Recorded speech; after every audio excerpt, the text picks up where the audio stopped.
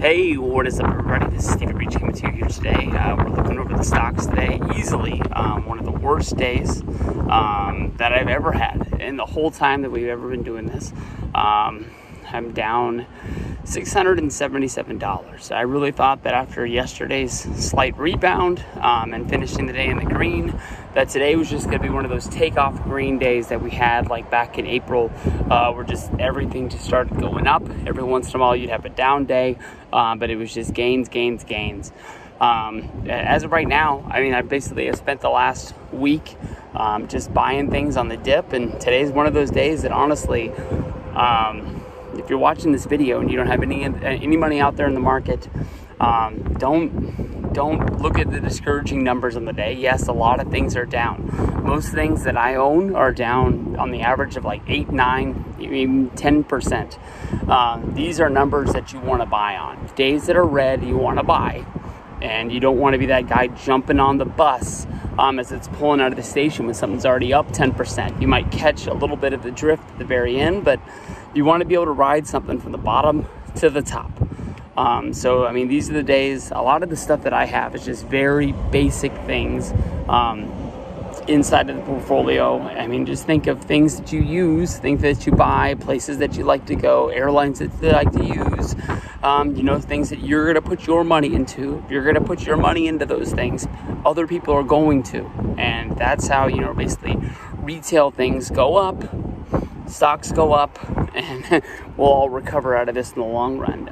Basically, all the money that I put into this is a lot of the extra money that I've made due to the coronavirus. The grocery business just blown up. Basically been able to work just about as much as we want to. And for me to be able to put $7,000 since March into this account, what else was I going to do with it? You basically know what I'm saying?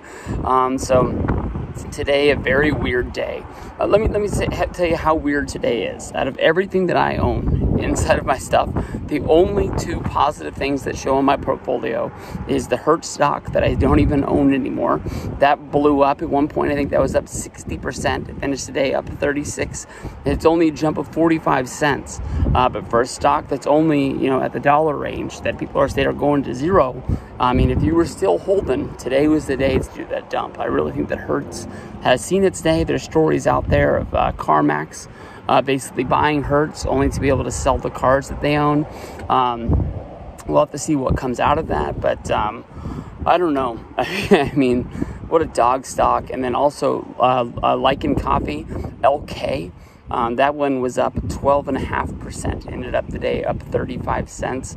For that one to show some life, I bought that one extremely low after the things came out, after the CAO said they lied about the numbers. At one point, this was a $20 a share stock, and we were buying it at the $2 range. So we're hoping that once China opens up, this will actually be the new coffee place to take over China, and Lycan Coffee can start going. It just gets a little bit of momentum, and we can get this up. I'll bail out on this sucker, but I mean, there's still stores out there. They still make this coffee. They still sell this coffee. So in my mind, it has to go up. But those were the only two positive stocks of the day. IDEX ended up coming back, finishing up 3%, it looks like, up 10 cents. But other than that, I mean, every fucking single thing. Norwegian Cruise Line down 12.5%. Dave & Buster's down 12%. Carnival Cruise Line down 11%. Red Robin down 10%, basically wiping out everything that they went up yesterday.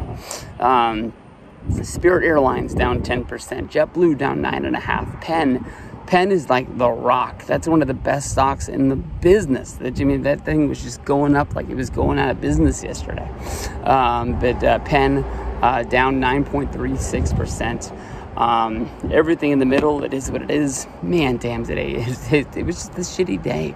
And maybe they have another one. I'm telling you, if you see down numbers tomorrow and you don't get in on this, you're fucking crazy. You don't have to buy the smallest stocks. You don't have to be trying to pick penny stocks to get out of there. Just buy traditional things that people use. I mean, the first really stocks that I got involved in was like Cheesecake Factory, I'm trying to think what I was pushing. I bought a lot of JetBlue right off the bat.